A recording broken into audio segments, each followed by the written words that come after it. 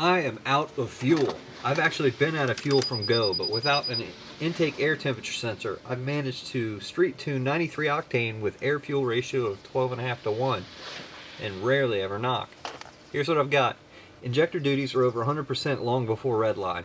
I'm flowing a 20G turbos worth of air with only a standard big 16G. This isn't a very good example, but I have plenty of logs exceeding 44 pounds a minute. It's stupid, I shouldn't be able to do this. But I'm paying for it with ridiculous injector duty cycles and crap timing.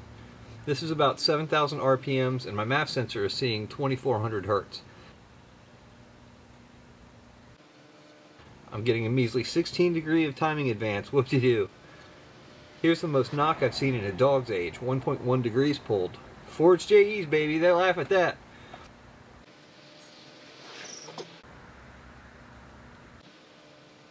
I've been really happy with what I've eked out of this tiny little turbo and tiny little injectors. On this pull I peaked at about 335 horsepower and 400 RPMs earlier I'm at 343 pounds of torque. I've seen consistent 357s on my horsepower numbers, but my tune was very different at the time. Right now I'm doing this with a flat timing curve and a flat fuel map, but I'm about to do something about it. Thank you, Carter Nova 72. You've done the community a great service. I bought a used set of injectors from a former DSMlink boost junkie going M3 precision junkie.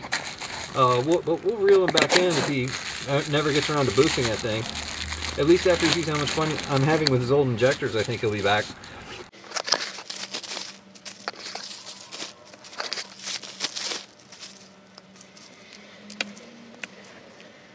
These are RC model PL4-750s, low impedance peak hold type injectors. Mitsubishi's use low impedance injectors, just remember that. These have a 3-hole diffuser in front of a ball and disc style injector nozzle. That just helps diffuse the fuel spray to increase atomization with the passing air. I've been sitting on this new sack of lower injector seals for only about a half a dog's age. So for this job we need a 10mm socket, a socket wrench, a pick for the injector clips and to dig the lower seals out with, a couple of wrenches for the AN fuel lines to drain the rail, a couple of rags to catch the leaking fuel, RTV, we'll get to that, a magnet for all the crap I'm going to drop. I also like to keep the injector clips stuck to it until I can get back to them.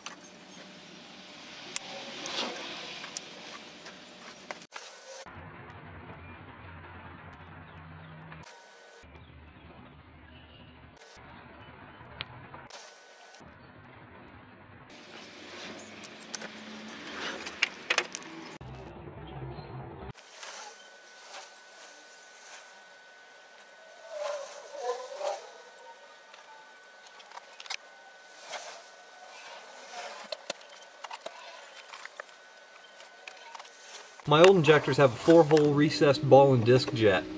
The top of the injectors are also very different. I've gone with bigger, harder rubber grommets as upper injector insulators rather than the thin, flimsy rubber ones. I found that putting a little extra pressure on the upper insulator prevented boost leaks at the lower seal, and this cheap rubber grommet did exactly that. The lower seal boss on these PL4s are grooved for whatever reason. I don't understand it. I don't know what to think of them yet. The old injectors just had a straight fitting that filled up the lower seal pretty well. The new one has a slightly fatter fitting with a groove turned in it to hold the seal, I guess. But the inner diameter of the seal is bigger than that gap. I guess it's supposed to seat tighter on the top and bottom of the seal or something. I hope I don't have boost leak issues because I'm about to put it to the test. If I do have boost leaks, I'll cover that in another video.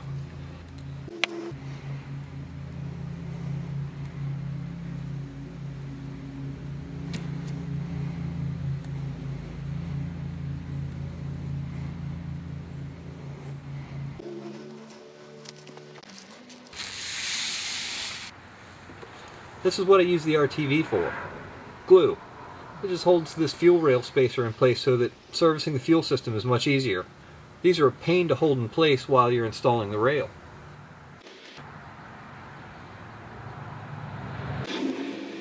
Blast the lower injector seal seats clean. I find it easiest to install the injector harness first. That way you don't cramp up trying to put these clips on.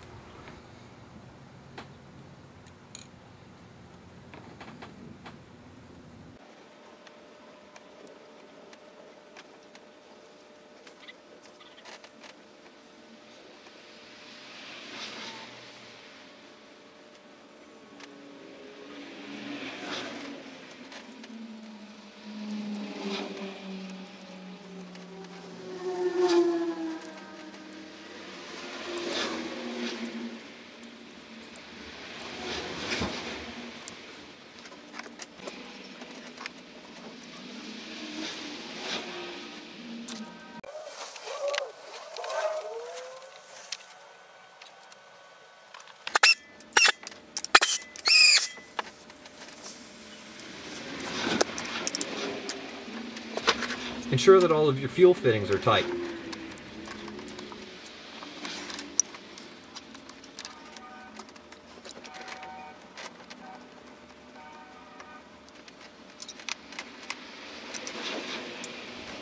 Now it's time to change the injector settings to reflect the RC 750 injectors rather than the 550s that were in it. For 750cc injectors, you set global to -40 because they're 40% bigger than stock. You set dead time to 315 milliseconds because some guy in a forum somewhere told me to. Crash. Let's try that again.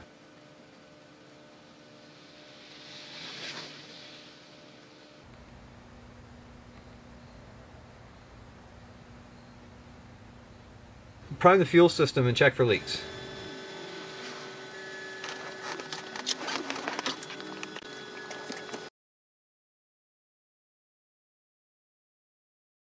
Now, let's see what these puppers are going to do.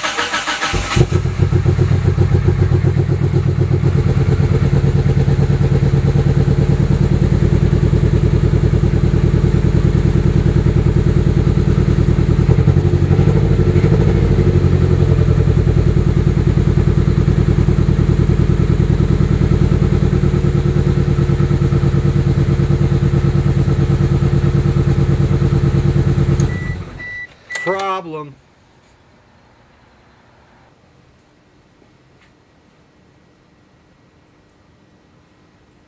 Clearly something's wrong. I've got a misfire is what it sounds like, but what it is most likely is either a bad injector pulse signal, a clogged injector, or a burned out injector. So there's a number of things I can do to try to diagnose this, and I'm going to shut up now.